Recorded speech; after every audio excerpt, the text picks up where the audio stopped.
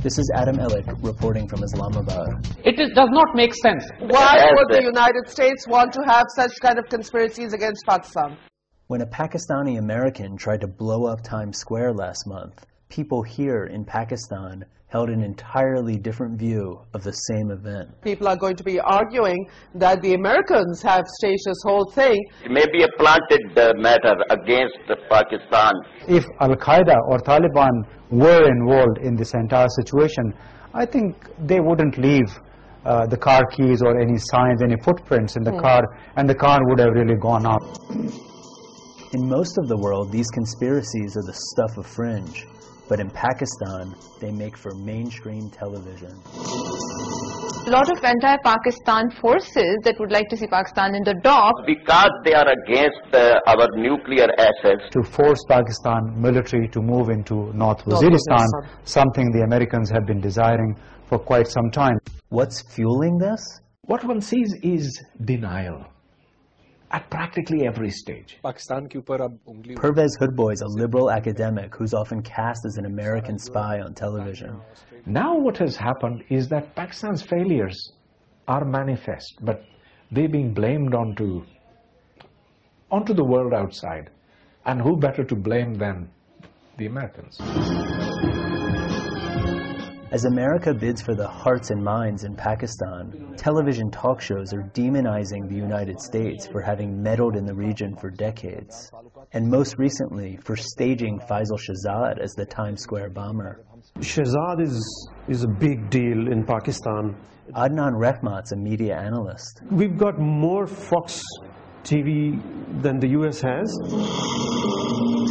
8 years ago, Pakistan had only one TV news channel.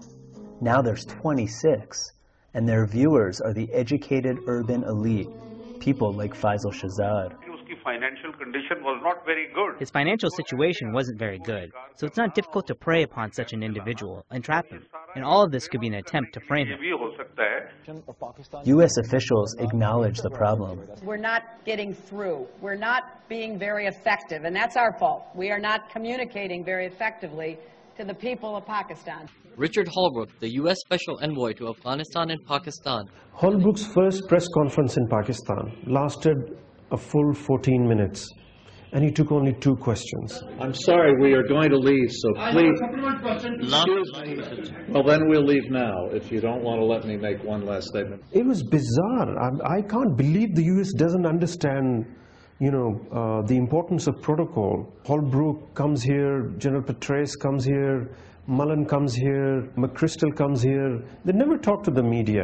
With many questions left unanswered by the U.S. delegation. And the media is going to say, here's another American who's secretive. I would shudder to tell you some of the things that the journalists believe. They are not ready to believe that 9/11 was masterminded by Osama bin Laden. Even more moderate talk show hosts like Hamid Mir are frustrated by America's approach. Madam Hillary Clinton, she gave an interview to 4 or 5 anchors. I was one of them. This parliament adopted unanimous resolution against US drone attacks. But the US drone attacks have increased a lot. You don't respect our parliament. We are in the middle of a war, number one, which colors everything. And we have to maintain democracy, which is essential. And that is our goal. We want to win the war and we want to support democracy. She never gave a clear answer. We don't see any statements from the American officials. U.S. officials here have been largely silent on the Times Square case, and that alone has heightened suspicions among the cable TV generation. Truly, my opinion is it's a government set up inside the government from the American government. At the only cinema in the Pakistani capital region, young people are unconvinced that terrorism's homegrown. I don't know if they have their origins from Pakistan, so we're not sure about that.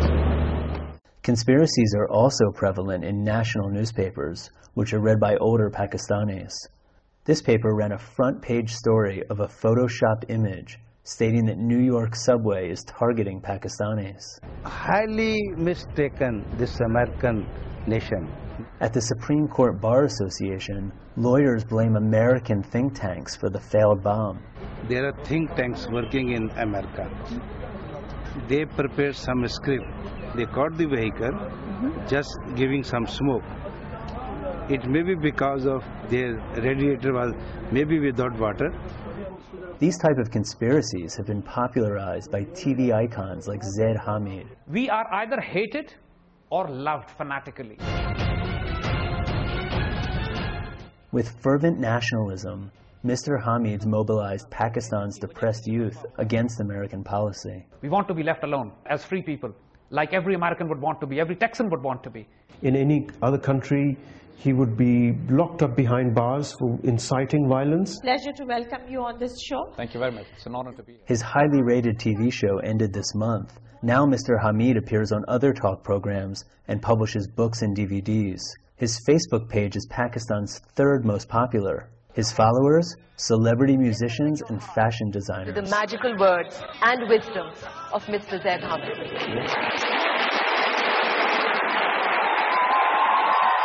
What does he think of the Times Square bomb? The first reaction was suspicion. Here we go again. And especially the fact that later on the information came that he'd been buying firecrackers from a shop. No terrorist in the world has ever been able to blow up anything from firecrackers. It was Hillary Clinton that gave a fillip to the conspiracy theorists. Hillary giving these ridiculous, nonsensical statements. Right. These are shameless statements. If, heaven forbid, an attack like this that we can trace back to Pakistan were to have been successful, there would be very severe consequences. We are a Muslim nation, nuclear powered, 170 million. We are not Iraq, we are not Afghanistan. We are ruthless and we fight back. But we want to live with dignity. But when the time comes, we'll die with honor. That Americans should understand.